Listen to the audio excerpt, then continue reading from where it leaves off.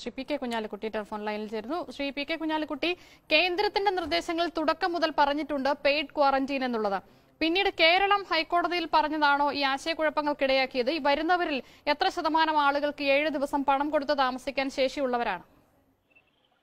അവർക്ക് ടിക്കറ്റ് എടുക്കാൻ തന്നെ പണമില്ലല്ലോ. ഇപ്പോ ഈ പ്രവാസികള് അനുഭവിക്കുന്ന മാനസിക വിഷമം എനിക്ക് തോന്നുന്നു സർക്കാർ മനസ്സിലാക്കിയിട്ടില്ല. കാരണം രോഗം ഉള്ളവർക്ക് ഹോസ്പിറ്റൽ സൗകര്യം കിട്ടാതെ റൂമിൽ ഇരിക്കുന്നവർക്ക് ടിക്കറ്റ് എടുക്കാൻ പണം ഇല്ലാത്തത് കൊണ്ട് സംഘടനകൾ സ്പോൺസർ ചെയ്യുകയാണ്, പിരിവെടുക്കുകയാണ് അവർക്ക് ടിക്കറ്റ് എടുക്കാൻ.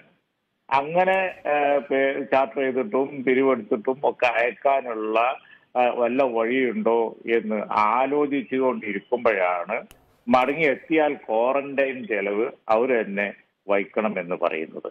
ഈ സംഘടനകളൊക്കെ സ്വന്തം സ്ഥാപനങ്ങളും സൗകര്യങ്ങളും ഒക്കെ വിട്ടുകൊടുത്തതൊക്കെ പിന്നെന്തിനാ? അതിനും സർക്കാർ പണം വാങ്ങുകയാണോ? അപ്പൊ ഇത് ഒരു നിലക്കും മനസ്സിലാക്കാൻ പറ്റുന്ന ഒരു വിഷയമല്ല. കാരണം പ്രവാസികൾ എന്ന് പറഞ്ഞാൽ ഡോർക്കന്റെ വെബ്സൈറ്റിൽ രജിസ്റ്റർ ചെയ്ത ആളുകൾ തന്നെ ജോലി നഷ്ടപ്പെട്ടവരാണ്. 1,75,000 മേലെ 1 ലക്ഷത്തിന്റെ അടുത്ത് വരും എന്നാ പറയുന്നത്. എന്തായാലും ജോലി നഷ്ടപ്പെട്ടവർക്ക് 6 മാസത്തെ ശമ്പളം ഞങ്ങൾ കൊടുക്കും എന്ന് ലോക കേരള സഭന്റെ സമയത്ത് ഈ ഗവൺമെന്റ് പറഞ്ഞതാണ്, മുഖ്യമന്ത്രി തന്നെ പ്രഖ്യാപിച്ചാണ്. അത് കഴിഞ്ഞ് ഇപ്പോ ജോലി നഷ്ടപ്പെട്ട് ചികിത്സ കിട്ടാതെ അവിടെ പകുതി സമയം ചെലവഴിച്ച് ടിക്കറ്റ് കണ്ടവരൊക്കെ പിരിവെടുത്ത് അവരെ കയറ്റി വിടുമ്പോ ഇവിടെ വന്ന് അവര് ഇതിന്റെ ചെലവ് വഹിക്കണം എന്ന് തന്നെ എവിടുന്ന് വഹിക്കാൻ? ആ കാരണം കൊണ്ട് ആള് വരാതാവും. അവിടെ കിടന്ന് സംഭവിക്കട്ടെ എന്ന് വെക്കും. അതാ ഉണ്ടാവുക. അവരുടെ ഒരു വിഷമം, അവരുടെ സാമ്പത്തിക സ്ഥിതി, അവരുടെ മാനസിക അവസ്ഥ ഇത് മനസ്സിലാക്കാതെയാണ് ഈ പറയുന്നത്. സർക്കാരിന് ഇത് വഹിക്കാൻ കഴിയില്ല എന്ന് UDF കരുതുന്നുണ്ട്. കാരണം കൂടുതൽ ആളുകൾ വരുന്നു എന്നുള്ളതാണ് പ്രശ്നമെന്നാണ് മനസ്സിലാക്കുന്നത്. ഇല്ല, സർക്കാരിന് എങ്ങനെ വഹിക്കാതിരിക്കാൻ കഴിയും? ഇപ്പോ ബഡ്ജറ്റിന്റെ വീതമായിട്ട് കേന്ദ്ര ഗവൺമെന്റ് 40,000 കോടി റുപ്യ കൊടുത്തില്ലേ? പിന്നെ എന്തിനാ അത്?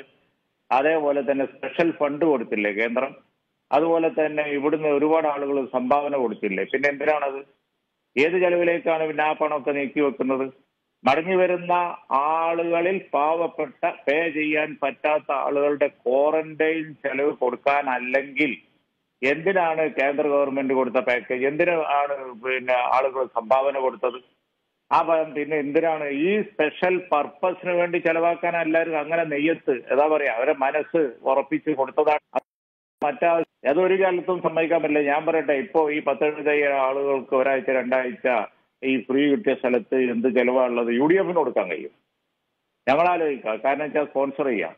അതങ്ങ് സർക്കാർ ഇങ്ങനെ പറയാവോ? ഇത് വളരെ മോശമല്ലേ? കാരണം എന്താണെന്ന് വെച്ച് കഴിഞ്ഞിട്ടുണ്ടെങ്കിൽ ഒരു 10 പൈസ ഇല്ലാതെ വരുന്ന ആളുകളെ ആണ് ഈ വരുന്നത്. ആ മാനസികാവസ്ഥ, ആ പ്രയാസം ഗവൺമെന്റ് ഉൾക്കൊള്ളും. ഇന്നലെ തന്നെ MP-മാർ MLA-മാരുടെ യോഗത്തിൽ ഞാൻ ഈ പ്രവാസികളുടെ അവരനുഭവിക്കുന്ന വ്യത പറഞ്ഞിരുന്നു. സർക്കാർ അത് വേണ്ട വിധം ഇതുവരെ ഉൾക്കൊണ്ടിട്ടില്ല. അവര് ഈ മലയാളികൾ 125 ആള് അത്രയും ആള് ഗൾഫിൽ മരിച്ചു. ഇപ്പൊ മറ്റുള്ള സ്ഥലത്ത് വേറെയുണ്ട്. ചിലം കൂടി കണക്കില്ല. അവരും കൂടി മലയാളികളാണ്. അവർ കേരളക്കാരാണ്. കേരളക്കാരുടെ പ്രശ്നമാണ് അത്. നമ്മളത് സോൾവ് ചെയ്തേ പറ്റൂ. ഇവിടെ സാമൂഹിക വ്യാപനം ഇല്ലാതെ ഇരിക്കാൻ വേണ്ടി നോക്കുമ്പോൾ തന്നെ ഇവരെ കൊണ്ടുവന്ന് മലയാളത്തിന്റെ ഭാഗമാക്കണം, കേരളത്തിന്റെ ഭാഗം ഇവിടെ ലയിപ്പിക്കണം. അത് ഒരു ചാലഞ്ചാണ്. ആ ചാലഞ്ച് ഗവൺമെന്റ് വേണ്ടത്ര ഗൗരവത്തിൽ എടുത്ത് കൈകാര്യം ചെയ്യണം. ഞങ്ങളൊക്കെ സഹകരിക്കാം. അതല്ലാതെ പണം വാങ്ങണം, ഇതെന്ത് പറച്ചിലാണ്? എനിക്ക് മനസ്സിലായില്ല. വളരെ നന്ദി ശ്രീ പി കെ കുഞ്ഞാലിക്കുട്ടി പ്രതികരിച്ചതിന്.